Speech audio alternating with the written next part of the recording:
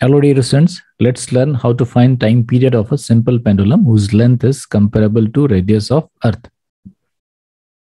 So we have, this is Earth of radius r, the center of the Earth. And this is a long simple pendulum suspended from point O, length is L, mass of the bob is M. And this L is comparable to radius of the Earth. So what we'll do, as we always do, give a little angular displacement, theta, to the bob. And now the bob has come to this angular position. Angular position is theta. And let's do a little bit of geometry. I'm joining this bob to the center of the Earth. And suppose this angle is, say, phi. And let me extend the line of the simple pendulum like this. And this angle is the external angle of this triangle. So obviously this angle will be the sum of these two angles. So this angle will be theta plus phi. So now let's do a little bit of geometry more. What we have done a very small displacement. So the bob has come to this position. And obviously L is comparable to R. So this length is very small compared to the radius of the Earth. So what we can take the approximation as, we can still treat this length as to be radius of the Earth, because this angular displacement is very small. So now in this case, I'm going to apply the sine rule. The sine rule will say that the sine phi upon L is equal to sine theta upon this length, which I'll treat as a approximately R. So my equation will be sine phi by L is equal to sine theta by this length, which is R. And if theta is very small and measured in radian, so sine theta will be approximated to theta. And because L and R are comparable, so phi will also be very small. So sine phi will be approximated to phi also. So the next equation will become phi by L is equal to theta by R. So I can write phi is equal to L by R into theta. So that is the geometrical part. Now draw the FBD of this bob. So obviously there will be two forces. One will be weight and one will tension. So I'm showing only the weight. And weight will obviously act towards the center of the Earth like this. And this is the weight mg.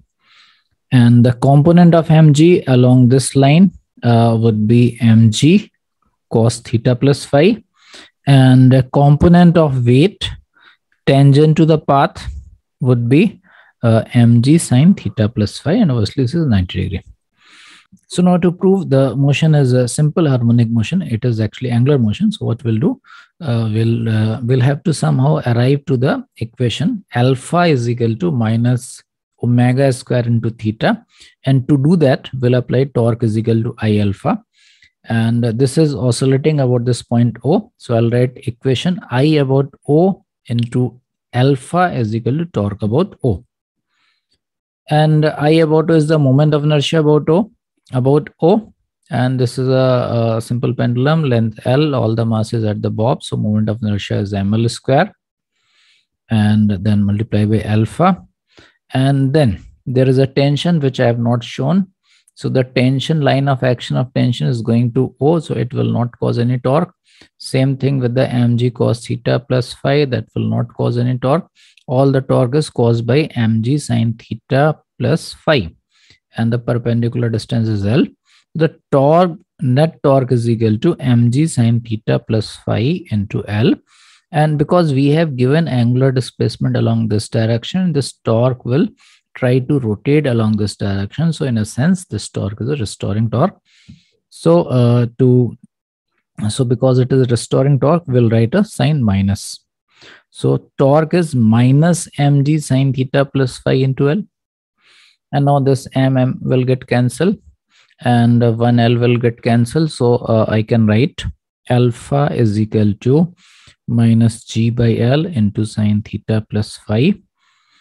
And once again, the approximation, theta and phi are very small. So theta plus phi is also very small. So I can approximate sine theta plus phi to theta plus phi. And then what I can do, I can write value of phi from this equation. So that will become minus g by L into 1 plus L by R into theta, and then take L into the bracket. So we will have alpha is equal to minus g into 1 by L plus 1 by R theta. If we compare this with the standard form of angular system, which is alpha is equal to minus omega square theta. So whatever is this thing is omega square. So omega is a square root of g into 1 by L plus 1 by R. So that is the SHM, and whose angular frequency is given by whatever is written in this box. Thank you.